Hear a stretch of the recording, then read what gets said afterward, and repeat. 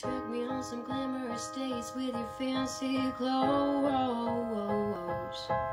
I was wondering when something fell off, but now I know.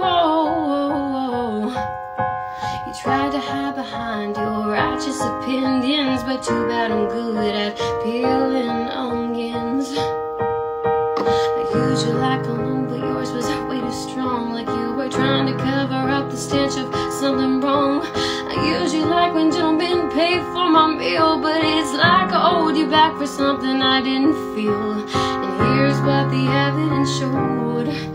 He's a semi-attractive, overreactive, dirty-minded perv who hides his no good intentions by buying lunches, making her think she's got everything, but he's got her in the palm of his hand.